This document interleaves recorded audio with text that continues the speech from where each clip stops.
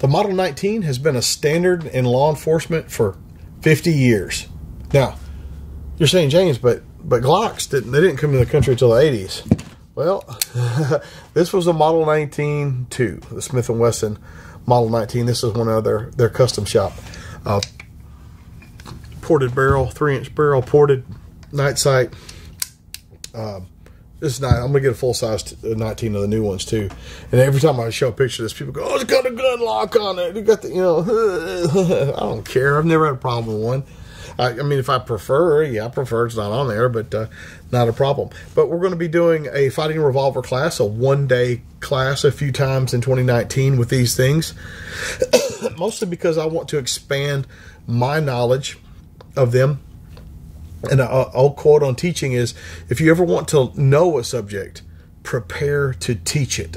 So I'm reading books, watching videos, I'm studying all these things, and I've tried to get into the Thunder Ranch revolver class the last couple of years, and it just doesn't seem to sell for them. So maybe that's a omen on me doing mine, but I'm going to do it anyway because I think it's fun. But that's that. It'll be interesting. And I'm gonna ask that everybody that comes to the revolver class shoot full powered ammo in their gun, and so that means if you're carrying a gun that says 38 or 357, that means 357 ammo.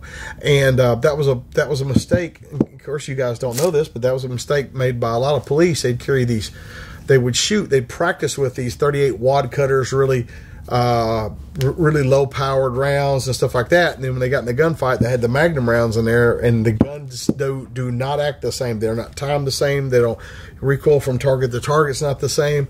And so if your game time stuff is 357 Magnum, then your playtime stuff and training time should be 357 Magnum. And so that's what we're going to do with that. So so the fighting revolver. So I got a Model 19. I'm going to get the full size version of this. I've got 586.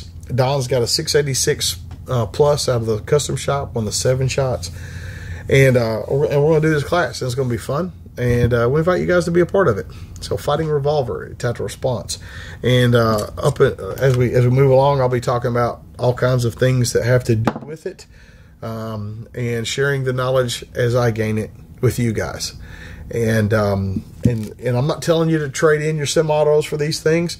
And I'm going to be spending some of the time talking about the Magnum pistols, 44, 460, 500, because I've gotten an interest in them from hunting in Africa and things like that, and because I'm seeing this class as a defense against animals or people.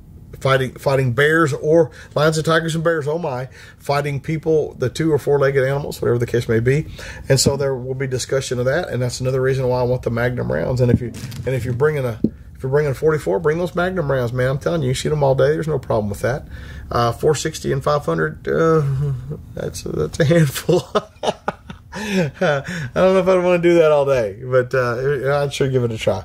But that's it. If you have questions, let me know. James Jacob for Tactical Response. Remember your responsibility to be ready for the fight. And did I fire 5 shots or did I fire 6? Never ends.